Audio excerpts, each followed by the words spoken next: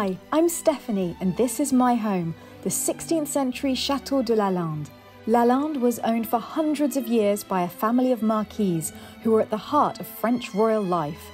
One of them even had the honour of being sent by King Louis XV to greet Marie Antoinette on her arrival in France.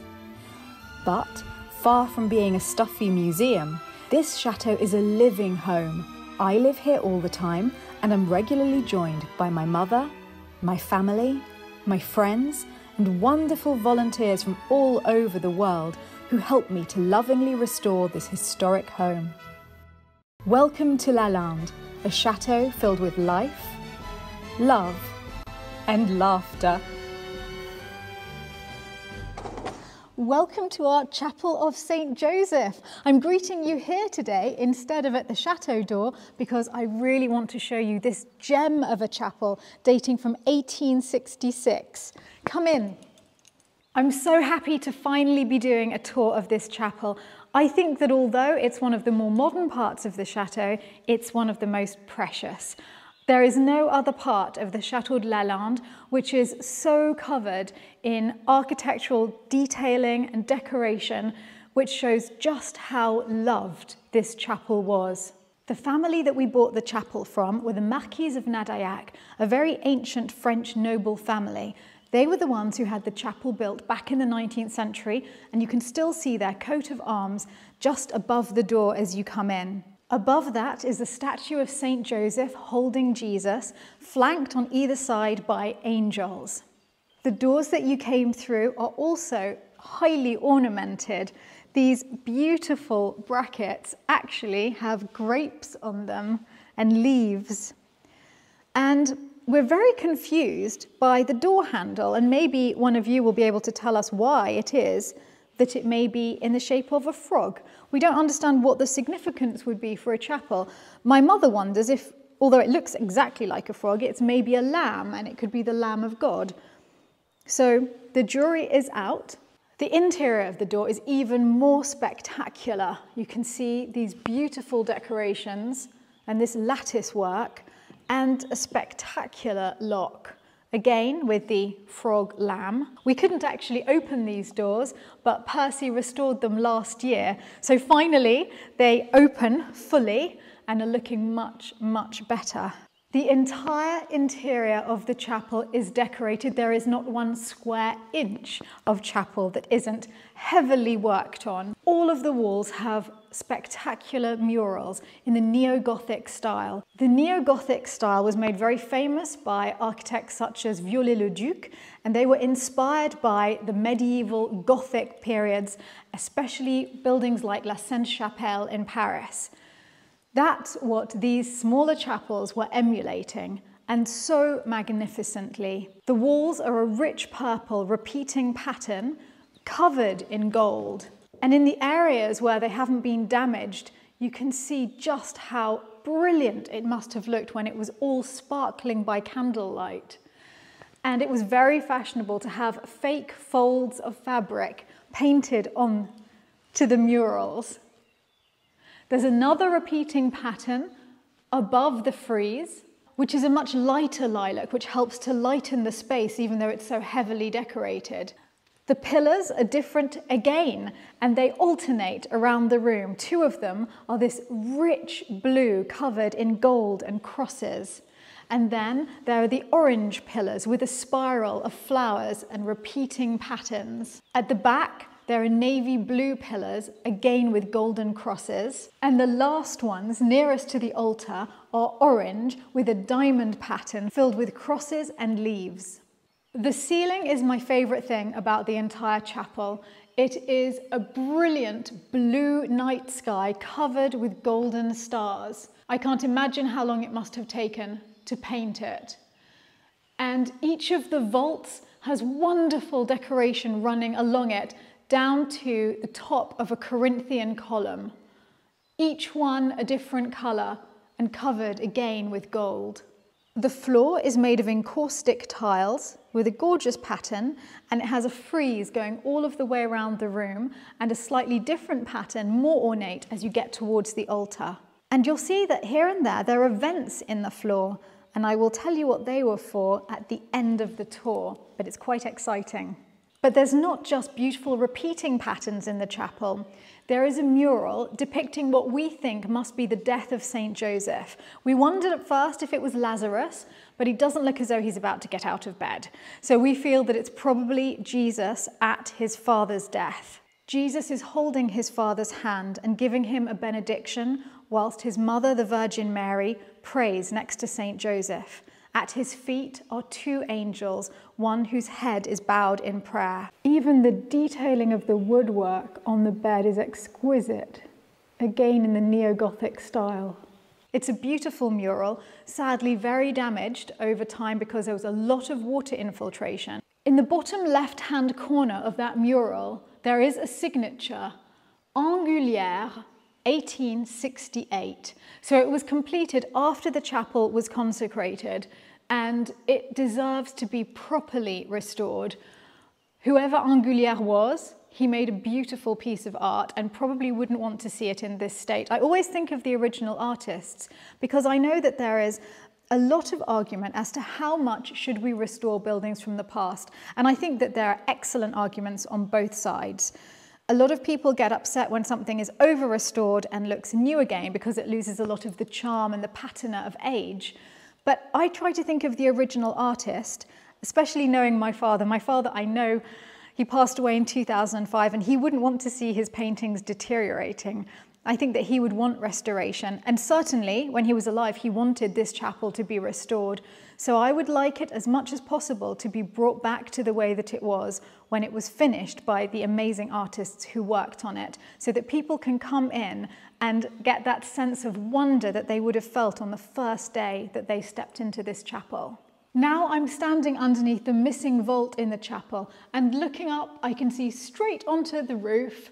This is the bit that frightens me the most. There's really a lot of work to be done, and I probably shouldn't be standing right here. I'll move back. But first I wanted to show you that we have actually fit electricity into the chapel. There was no electricity when we first arrived. And I found these wonderful Fontini switches that look like marble, golden marble. And I think that fits in with the strong decorative sense here. And this is where the holy water would have been kept, so that all of the people coming to worship could have come first to make the sign of the cross with holy water before taking their seat in the chapel. As you can see with the parts that I've shown to you, the chapel has been very, very badly damaged. When we arrived, the first work we ever did in the chateau was to re-roof the chapel because the vault had already collapsed. Water was coming in everywhere and it was damaging not only the roof, but the exquisite wall decorations. And many of the stained glass windows had missing sections. Birds were coming in easily, as you can see from the extraordinary mess on the poor saints. This one has been particularly badly affected. But I don't want to get up there and start cleaning it off with water because I don't know if the paint on the statues is water-based and I don't want to do any damage. So I'm waiting for the chapel restorer to come and tell us what exactly we can and cannot do. Now, the water is not coming into the chapel anymore. There is a new roof, we have replaced the gutters, and all of the windows have been made good so far. As you'll see, one is missing, and the exciting news is that that one, whose entire face had completely gone, has been at the stained glass window restorers for about 8 years, but we couldn't afford to do the restoration. But the first target that we reached on my Patreon account was to restore this window, and we hit that target just before Easter Sunday. So I was able to phone the restorer, and she's just let us know that she will be coming to put the window back in mid-July, and we will have a very big celebration on the day that that happens. And I don't remember exactly, but I think it was Saint Cecilia who went, and it would be wonderful to have her back as a patron saint of musicians. All of the windows here were made by an artist called Marc de Toulouse. And unfortunately, he is rather infamous for not having set the faces enough. So in all of the churches he worked on, the faces become very, very faint over time.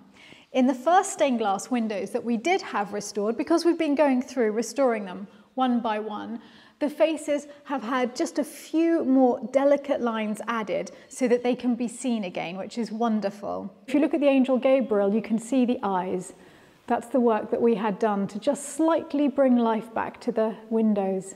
Most of the interior fittings in the chapel do come from Toulouse, which seems strange because we're in the middle of France here, rather far from Toulouse.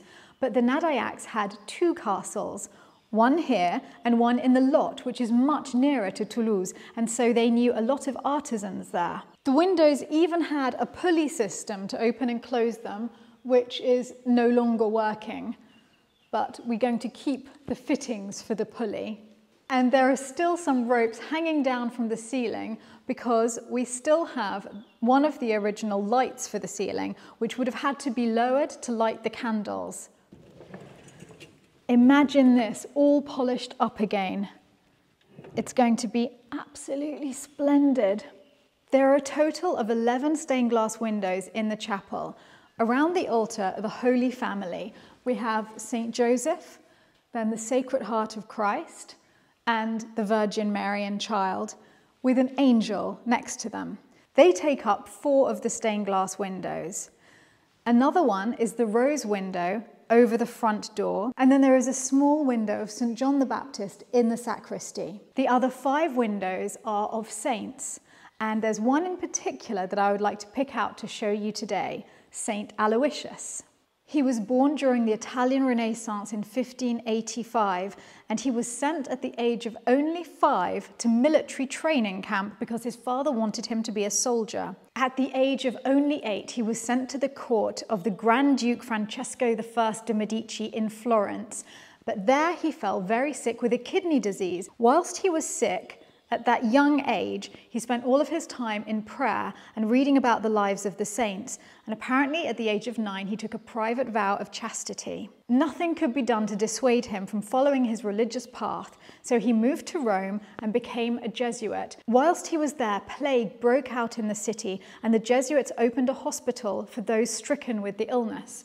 He insisted on working there, even though he hated every moment of it, but he would personally feed the sick, wash their wounds, even carry the dying from the streets to the hospital. Just days before his 23rd birthday, Aloysius caught the plague. He became very sick and was bedridden for several weeks, but it looked as though he was pulling through. But no, he told everybody around him, he knew that he was going to die. He'd seen it in a vision. He was going to die on the octave of the feast of Corpus Christi, the 21st of June, 1591. On the morning of that day, he seemed to have made a recovery, and everybody told him he was being silly, he was getting better. But he said, no, I do insist, I will die today. In the evening, he took a turn for the worse and died just before midnight, holding his crucifix.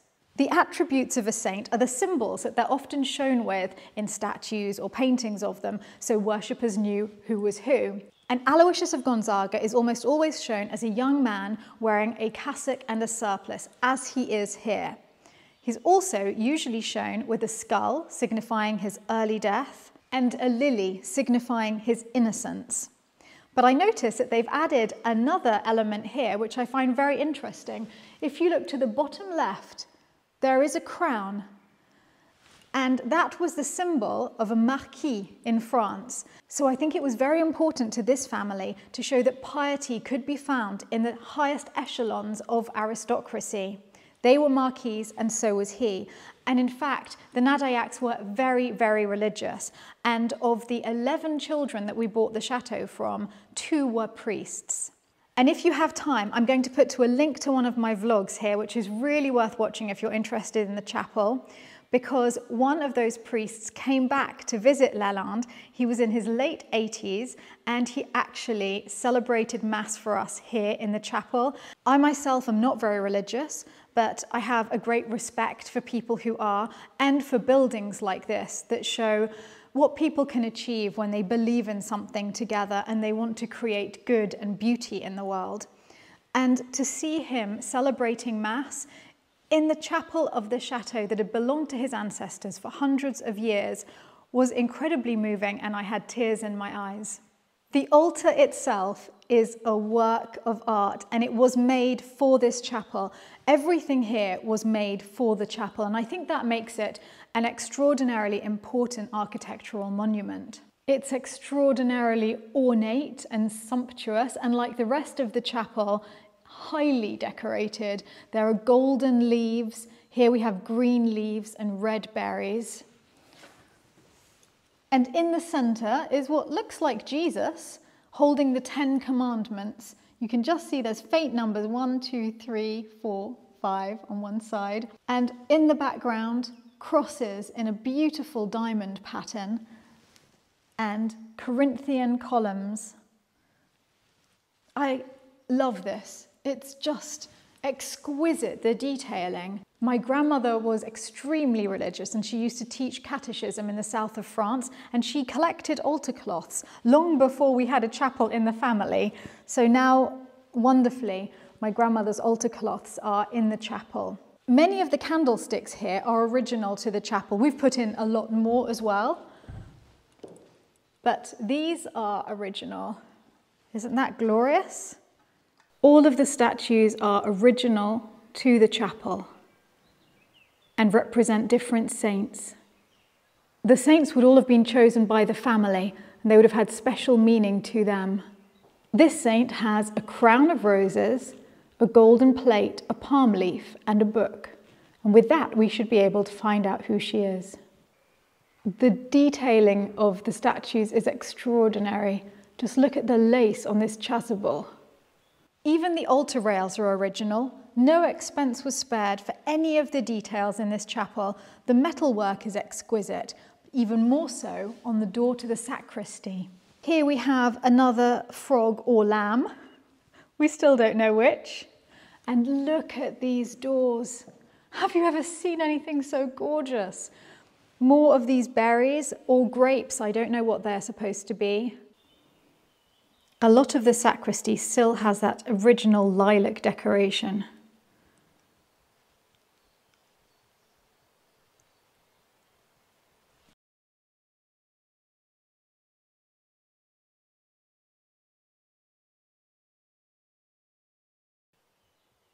The maker's mark is still on the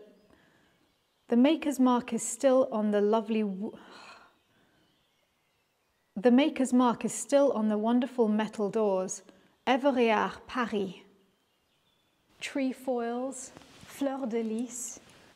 The doors are wonderful. I could just stare at the doors for hours. This is the original piece of furniture that was made for the sacristy. The doors have linen fold paneling, and when you open these two huge doors,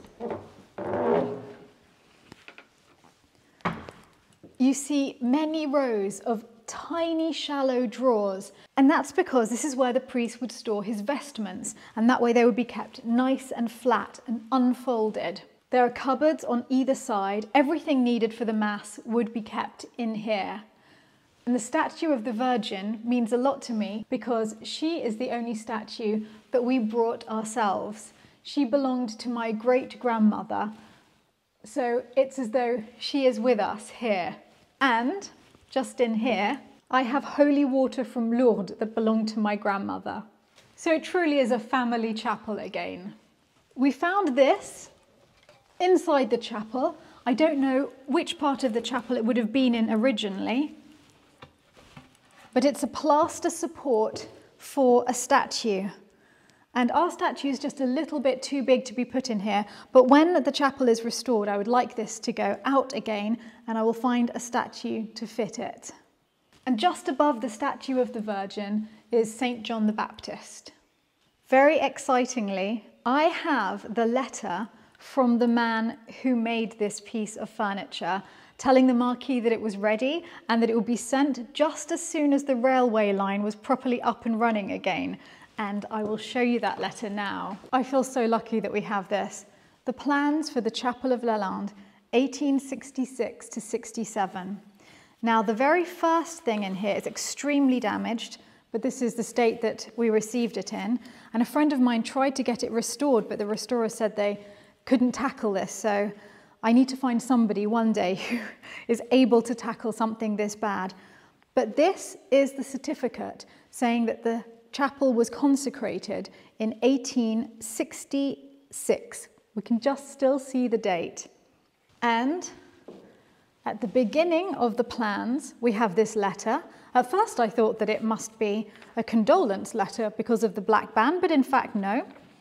Don't seem to be any condolences. It's the most gorgeous and tiny handwriting. Monsieur le Marquis, I've just finished the piece of furniture to hold the vestments in the sacristy. And it ends by saying, please give my homage to Madame la Marquise and assure her that the project will be sent to her within the next 3 or 4 days. And I think that if she adopts this little piece of furniture, she will find that it does not detract from the beauty of her sacristy or her chapel.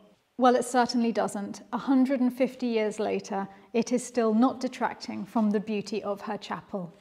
And look at this. The original drawing for that piece of furniture with the painted decoration that's in the sacristy and the stained glass window of John the Baptist, all planned in advance. Made in Toulouse, the 4th of October, 1867, for the chapelle du Chateau de Lalande.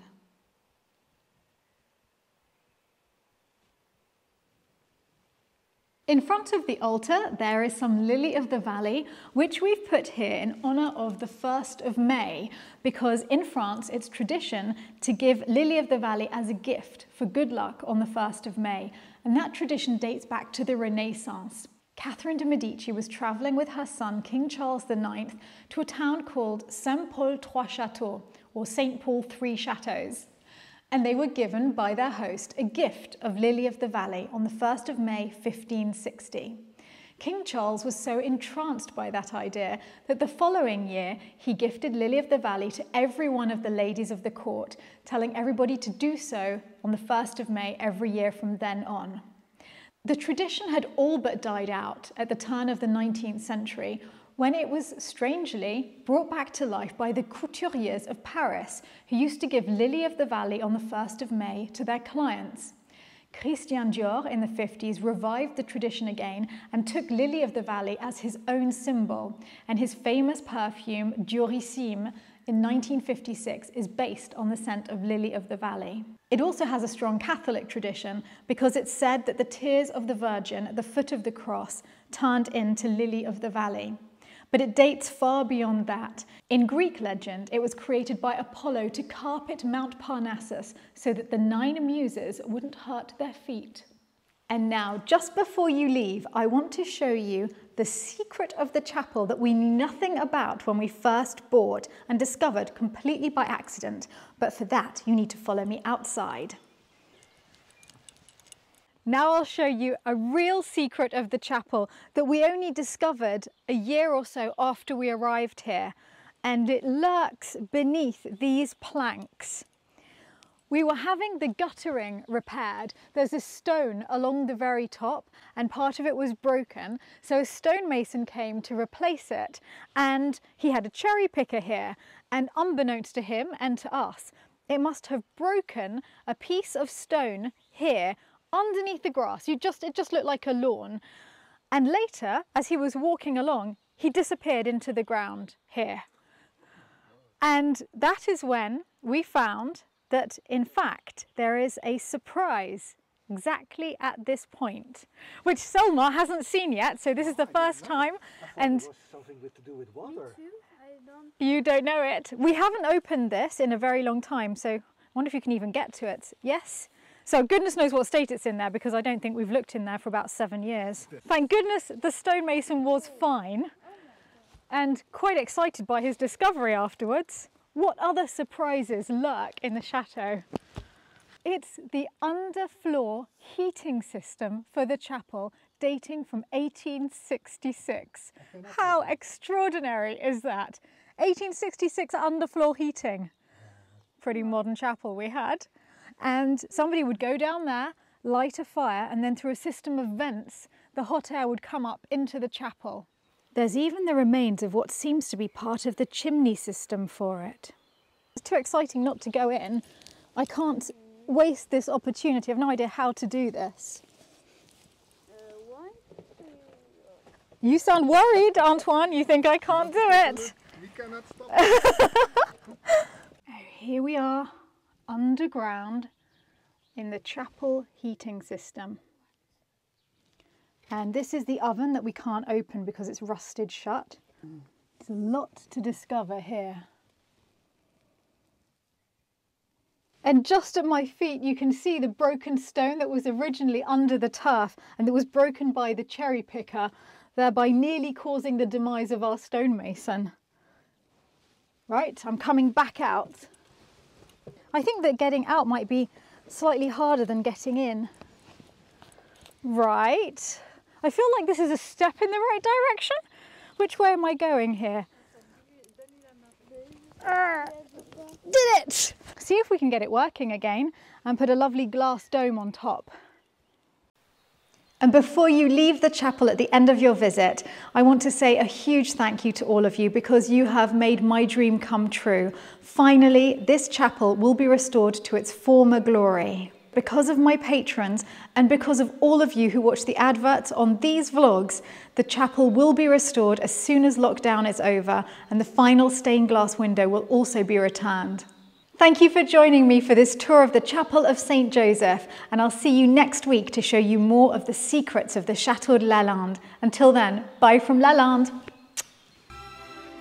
A huge thank you to all of our patrons at Lalande who are making this vlog possible, especially our Marquise and Marquise of Lalande, Dan Banda, Daniela, Danelle Bernakovic, Veronica Castillo, Laura Demare, Caroline Förster, Brenda Gibbons, Lorca Hutikova, JCO Ward, Maureen Palmer, Colleen Troyer, Brian Woodward and David Young. And thank you to all of you.